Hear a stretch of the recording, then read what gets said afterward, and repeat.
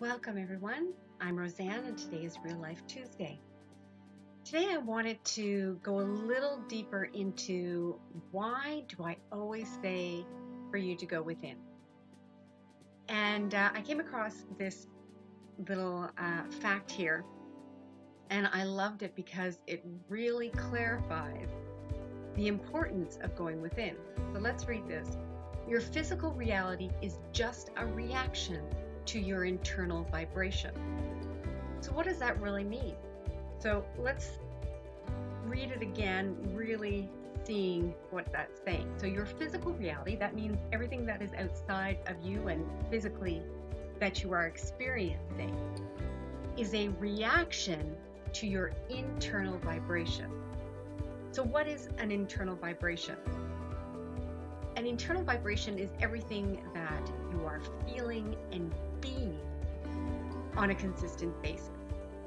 So emotions such as fear, worry, anxiety, depression, these are all very low vibrational emotions, right? Their frequency is very low. So if you are in a state of fear, anxiety, or you're depressed, what you are going to see in your external environment, your external reality, your physical reality, are going to be reactions and reflections of that internal vibration, which often then will reinforce feelings of fear, anxiety, depression, etc., whatever it is that you are vibrating at. On the other side of the coin, if you are feeling joy, gratitude, love, these are very high frequency emotions, and you are then going to see your external physical reality reflect those frequencies as well. So you would kind of want, obviously, to be more on the high vibration to be able to feel and see that in your external physical reality on a day-to-day basis. I comprehend that it's not always easy to maintain that. We are very up and down in different emotions.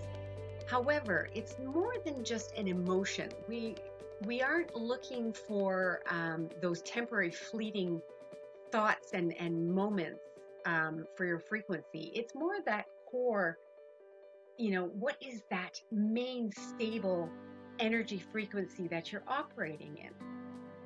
That is how you are going to be able to see what is reacting and influencing your physical reality. On the other hand, if you are consistently working on your internal vibration, again, going within with things like meditation, mindfulness, gratitude, journaling gratitude, things like that we've talked a lot about. This is how you can then have this inner state of being that is vibrating at a very high frequency consistently. Even if you have fleeting moments that are lower vibration, your core frequency is that high vibration, and that's what's going to reflect in your physical reality. So that's why it's so important. Really think about that. Prepare yourself mentally, physically, and spiritually when you know that perhaps in your external world there are going to be challenges that are coming up. A high vibration, internal vibration, doesn't mean that things don't go wrong, or things aren't challenging, or there's not chaos in the external world.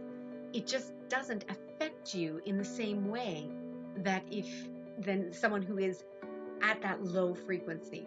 I hope that makes sense. So prepare for any challenge by getting your mental and internal state together. Practice that meditation, mindfulness. If you need some guidance, reach out to me. I've got some free resources that I'd be very happy to share with you. And, go within, because you are actually the one creating your physical reality by your internal vibration. I hope that this makes sense, and if not, comment below, or if it does, comment below. Make sure you subscribe, and I would love to see your thoughts about how you use your internal vibration to create your physical reality. Have a great day, everyone, and I will see you again soon.